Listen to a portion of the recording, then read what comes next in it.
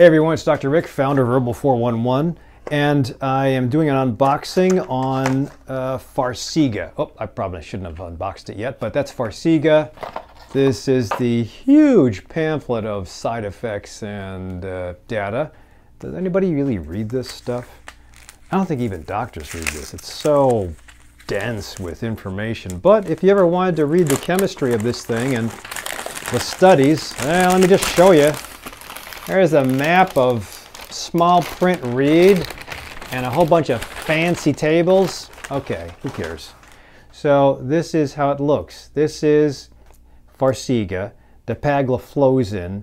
It falls into a family of medicines called SGLT2 inhibitors. And they were developed about 15 to 20 years ago for diabetes. But I think a lot of doctors were still hesitant. The endocrinologists would use them, and the data over this amount of time has really been very good. In fact, I did a video, and I'll put the link in the description, did a video on Ozempic, which is a shot. It's not this family, SGLT2 inhibitors, it's the GLP-1 analogs or agonists. GLP-1 agonists work in a different way, and the GLP-1 agonists are great too. They came out about the same time, or discovered about the same time, when science was really moving forward fast versus just using insulin, which is ungodly expensive now. But the GLP-1, just to speak of them, they lowered hemoglobin A1C, which is great. They also made you lose weight. They also knocked out your appetite, which is fantastic. And they have a benefit for cardioprotective if you have atherosclerotic heart disease. So win-win-win. Now the price is expensive, and I can never get anybody approved unless you're truly a diabetic. And a diabetic usually means that you have two fasting glucoses that are higher than 126, or one hemoglobin A1C that's greater than 6.5, or a positive oral glucose tolerance test. I used to be able to get the Ozempics covered if you had an elevated insulin level, meaning insulin resistance, which is a precursor for diabetes, but they don't take that anymore. So some insurances don't care. I like the Union and another insurance, I don't remember what, but others usually ask for pre-authorization. Just because they say your doctor has to pre-authorize this does not mean it's going to come in. I think the pharmacy usually says, yeah, it'll be covered, and then I'm the bad guy because I couldn't get it covered. So this is, though, to talk of the SGLT2 inhibitors, the flozins. This is the dapagliflozin, and it's called Farxiga. Comes in a pill form. That's what's cool about the flozins, or the SGLT2 inhibitors. They're oral versus the GLP-1 analogs or agonists, and they're injectable once a week, but still injectable. Some of them are once a day. This is pretty good because if you don't like shots, although the GLP-1 shots are a piece of cake, check out my video, I'll put it in the description. This is pill form, and it can cause some problems with the poop, I hear. That's not one of the biggest side effects. The biggest side effect of this thing is that it can make you pee a lot. So without getting into the physiology of this, it lowers glucose in your bloodstream by making you pee it off. And it does that by affecting the kidney.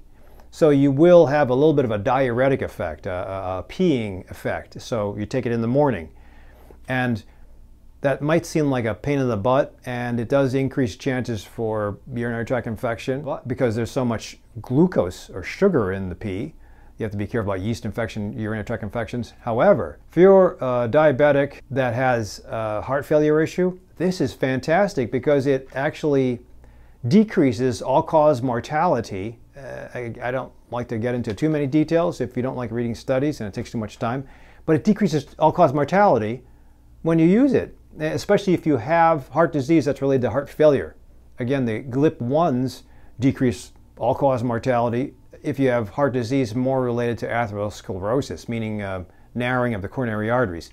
Heart failure is usually from years or decades of high blood pressure, cardiomyopathy, COVID, heart failure with reduced or preserved ejection fraction, doesn't matter. But this does great with that. So if you happen to be a borderline diabetic and you have heart failure, this is the medicine. In fact, I've used this as a corollary to control blood pressure when I would have a very blood pressure drug-resistant patient. Because I do think that if your glucose is high constantly in the bloodstream, it acts as a trigger to make cholesterol stickier and to make inflammation come on.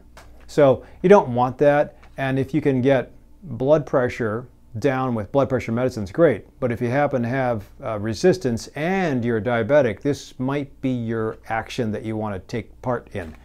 So having this approved, if you're diabetic, got it. If you don't have diabetes, I've seen some cardiologists taking care of heart failure patients get this approved because of its cardioprotective effect. So this is 1 pill a day. It's 10 milligrams. You take one every day. That's why there's 7 pills. And I'll do it now, 5:13. You don't want to be doing green tea too late in the day because it can stimulate you. There's caffeine in here a little bit, not 60 milligrams. Versus a cup of coffee though, that doesn't even compare. Easily coated tablet, goes down easy, it's easy to take. You don't have to take a shot, you just have to take it though. As far as whether it causes problems with my poop, I don't know. Now, I just did the wrong thing because it's now 5 p.m. and I took that pill for the first time though. So I don't know if it'll kick in immediately, but it's going to want to get rid of my excessive amounts of glucose by peeing. And that's why I would do this in the morning. I happen to be on a Prolon diet slash OMAD diet, so I'm not really eating much. And I'll be, the reason why, because a patient asked me, I'll be doing my next video on cardiac angiogram, CT angiogram. And unfortunately, yours truly does have some disease. And I'll be talking about that and divulging that later, but it's okay. I'm not going to die. Don't need a stent, but got to change my lifestyle. This is the beauty of integrative medicine, is that you try lifestyle change. That's what all diseases, you must try lifestyle change first. If your disease is severe, it might not work, but you still have to do it, and then you jump straight to prescription medicines and procedures. So don't wait till all the crap takes hold. Get ahead of the game. And if you're looking to change your own life, oh great, exercise, eat properly, get some sleep, and meditate, or have some spirituality practice. And if you don't do any of that, or you're just not feeling it because you feel fine and you don't want to invest in all that stuff, okay, I'll see you one of these days. But everybody pays the piper. So if your body mass index is too high, if you have a slightly elevated glucose, don't wait till you become a diabetic. Sometimes you can get this stuff approved beforehand. But so this family of SGLT2 inhibitors is just as hard to get approved as the GLP-1s. So it might not be feasible, but it's just an option, especially if you don't like shots. And the beauty of this one versus the GLP-1s is the GLP-1s have a tendency to flare up medullary cancer in the thyroid. If you have a history of thyroid cancer or what's called MEN syndrome, you might not want to take that one. This one though, this family, I mean, not this one in particular, this family is great for renal failure. It's great for diabetics that have kidney failure. It's also great for diabetics that have kidney failure that also have a thyroid cancer, because it was shown to decrease thyroid cancer incidence. Or at least I think the data said, the data here said somewhere that patients that had thyroid cancer, I think it was also medullary or papillary, had a better result when they were treated with chemotherapy when they used the Flozins. So to me, that's a positive. If you have your Flozin that you like, then please put it in the comment section down below. If this seemed to help you, or if it doesn't help you and you know somebody, pass it on to them.